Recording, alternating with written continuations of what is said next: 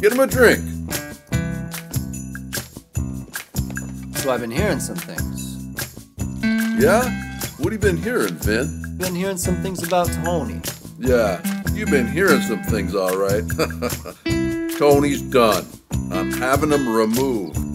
This comes as no surprise to me. So what did Mr. Full of himself do this time? He's a mooch. I don't like moochers, Vin. Of course, Mr. D'Angelo. Of course. Thank you. So Tony the Mooch is being, how you say, removed? Yeah, replaced and removed. Frankie's gonna handle it.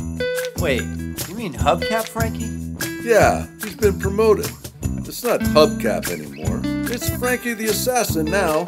Even got a new suit and tie. I see. So he's replacing Tony by removing him. What about Frankie's sidekick, the guy that always wears the hat? Gerald. He's gonna be Frankie's new assistant. And drive Frankie's new boat. I'd like to see the look on Tony's face when he sees Frankie looking all sharp. It's a nice promotion for Frankie. Yeah, Tony's gonna be a little confused, I'd say. He used to mess with Frankie. So it's fitting Frankie to get the job. I see. So how is this all gonna go down? Well, you see, they're gonna take him bowling on Frankie's new boat. Wait a minute. Bowling on a boat? Well, it's not your traditional type of bowling. It's more like swimming. Bowling and swimming. Well, was that some kind of sport? Yeah, it's gonna be a new Olympic event. Swimming with bowling balls.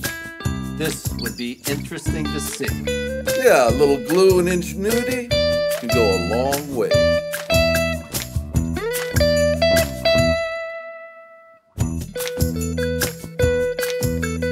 Frankie and Gerald got promoted, and they also get a new boat. Now, that sounds like a pretty good deal all around.